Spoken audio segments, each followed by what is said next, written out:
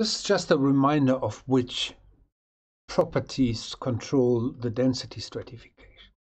Okay, so in the so-called warm water regions on Earth, we have temperature controls the density stratification. So you have warm water over colder water.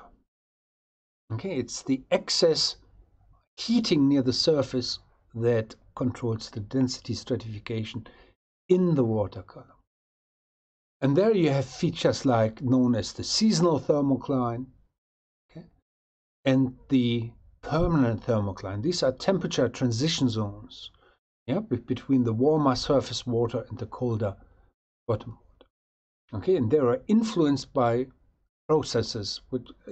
One is the wind mixing, and the other one is a so-called convection process. And this shows you on the left side in this little sketch the difference between summer and winter distribution just in one region.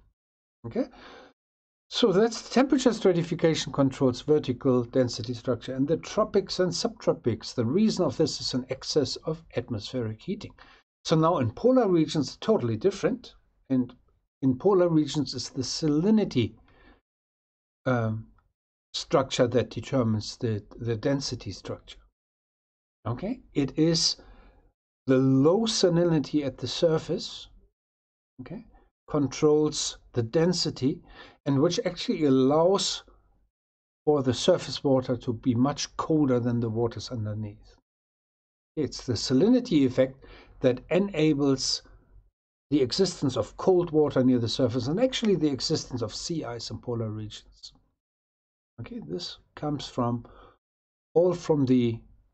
the freshwater influence, or you could say the continental runoff excess. So this is why the Arctic Ocean can form sea ice. Sea ice we call the ice that sits on the surface of the open ocean.